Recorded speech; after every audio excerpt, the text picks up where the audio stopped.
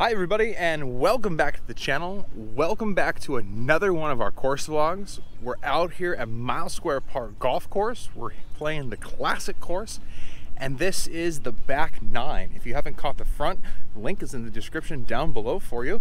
And if you're new to the channel, please click the red button, the subscribe button. I'd love to have you back here week after week. And don't forget to give this video a thumbs up if you like it. Let's head on out to the par 5 10th hole, straight downwind. Let's take advantage. Back-to-back par 5s right here around the turn with that 9th hole and now the 10th. Both pretty much will play with the wind. It'll be quartering a little bit, but generally you're going to have a lot of help on both of these 500-yard par 5s. A lot more trouble off the tee here on the 10th hole, left and right, and it's a little bit of a crest here up and over where those bunkers are.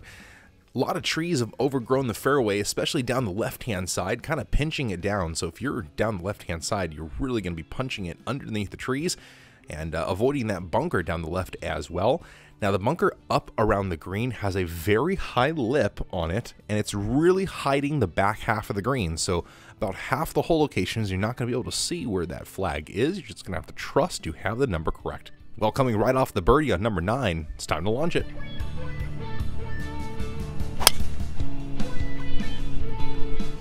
Unfortunately, just like the tee shot on number 9, this was a push right down the right-hand side, and I was in between the two fairways on 10 and 11 here, so just had to kind of lay up here, take it up and over the trees.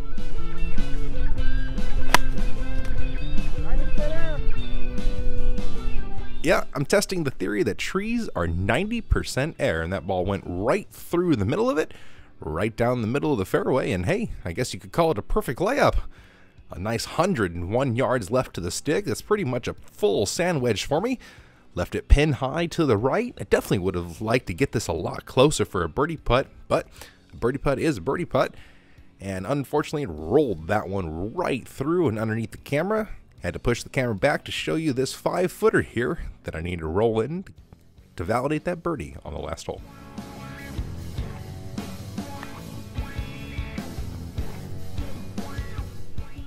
And with that par putt rolled in, we're on to number 11. This is quite possibly one of the most difficult par 4s on the entire golf course. Don't let the length deceive you, as this is right back into the ocean breeze. If you're playing in the afternoon, there's going to be a club added at least to each of your shots. And coming into the green, this is a severely elevated green, pretty much blind from the fairway, and it's really small and protected on all sides. Most of all, it's protected long by a bank that'll kick your ball down into the river.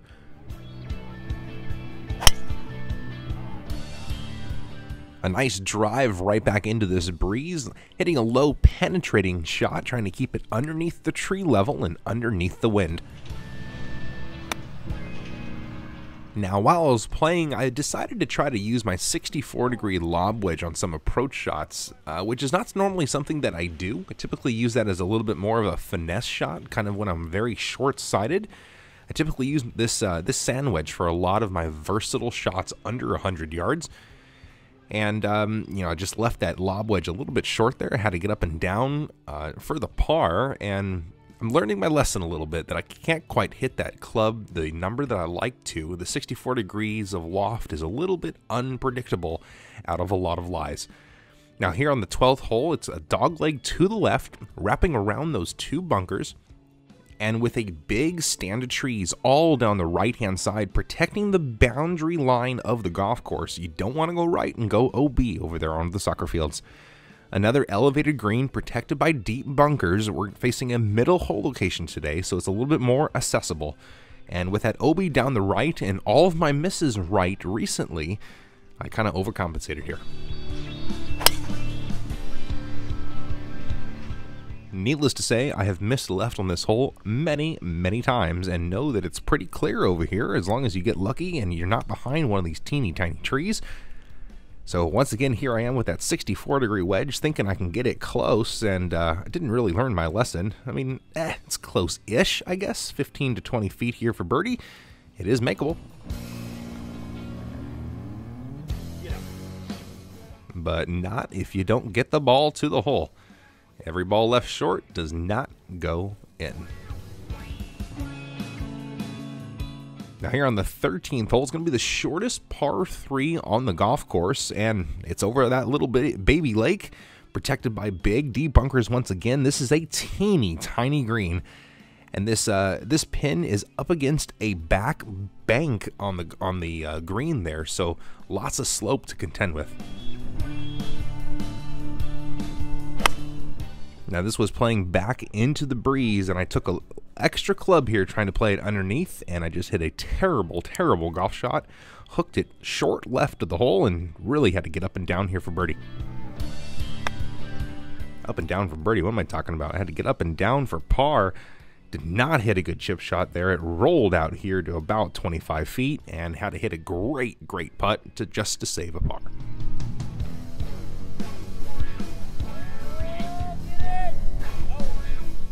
Almost got that one to drop. Oh boy, it's okay. We're only back to even par. Let's see if I can get another shot back here somewhere along the next few holes. Now this 14th hole, it's a drivable par 4 for me. We got the ocean breeze at the back, and it's about 290 yards to clear the water from the blue tees.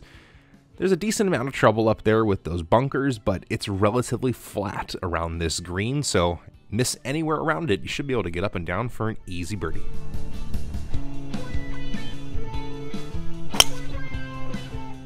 Now this is the story of the day today, is the driver is not going straight. It's going left, it's going right, it's sometimes going straight, but here's another one that I just yanked big time to the left. This was pin high of the green, way left and about 50 yards from the flag. Had to get this one down there and almost get up and down for birdie, and just another 15 to 20 footer. We really got to start hitting these things closer. And you got to start hitting your birdie putts and getting them to the hole. That would be nice. Just another comfy tap-in par, and we're on to the last par 3 of the day, and what I think is the most difficult par 3 on the entire golf course. It's easily the longest, 190 yards back into the breeze. If you're facing a back hole location, it's almost, it is definitely over 200 yards. Now, luckily, the back tee box was shut down. It was overgrown and being reseeded. So we were playing up a tee box here from a very sandy lie, and 170 yards to the middle of the green. I choked up on one extra club and just chipped it down right next to the flag. Another 15-footer for birdie. One of these, sooner or later, is going to go in the hole. But not that one. I'm just going to rail it on by. 4-footers coming back. And, well, that's another par. On to the 16th hole, and the last hole that's playing down and with the breeze. Just under 400 yards. This hole is really playing difficult off the tee because it's blind off the tee. That bunker is at the top of a crest.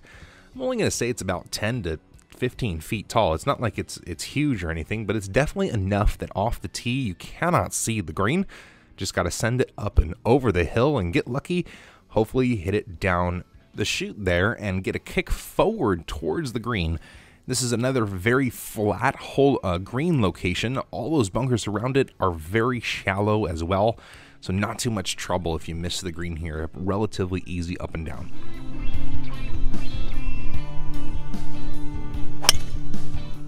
Now, after playing with some random strangers here for a few hours, I had developed quite an audience. These guys wanted to see me hit the long one, and, well, this is the last one with the wind at my back, so I reared back, really gave it my long drive shot, and, yeah, that thing went about 360 yards down the middle.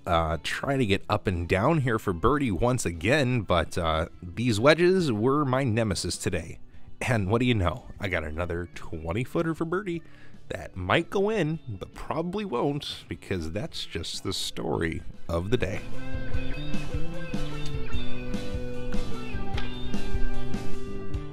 Alrighty, 17, easily the most difficult hole on the entire golf course. 450 yards of a par 4 straight back into the wind.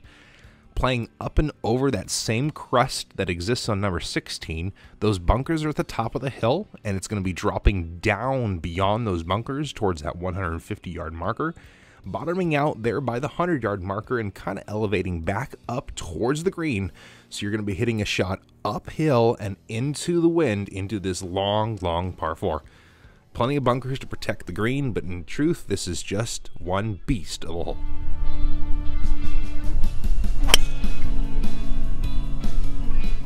But I just came off the longest drive I'd hit all day, so I tried to replicate it, this time into the wind, and it worked. Straight down Main Street, 120, center of the green.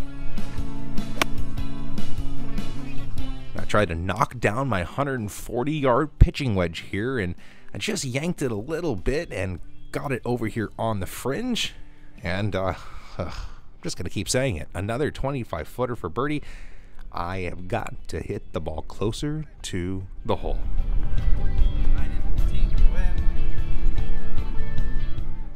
Now, after all those brutal par 4s and back to back to back, you finally get to close with your last par 5 of the day. It is back into the breeze, but it's a little bit shorter than most par 5s, sitting only at 524. The bunkers down the right are death. If you're in those bunkers, you're also blocked out by the trees, and that's a certain layup to around 200 yards, and that just makes this one beast of a hole.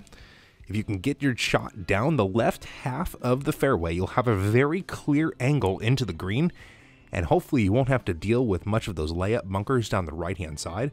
If you miss this hole, you got to miss it short, because long is dead. It's going to kick down the slope, potentially all the way down past the cart path and into the drink.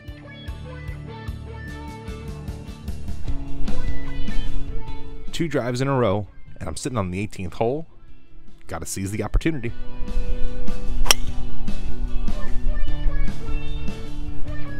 That's 3 in a row to finish, right down Main Street on here on the par 5.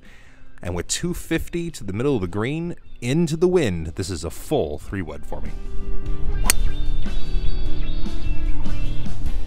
Now, I almost aimed these things out towards the right-hand bunkers, trying to curve it down back onto the green. Hit a beautiful shot right on the front of the green. Had a gorgeous look here. Simple 2-putt will get me the birdie, and, you know, we're sitting here. Someday we'll get that eagle, right? But we'll spin the camera around here for the birdie putt, and let's drop this and shoot in the under par round for the day.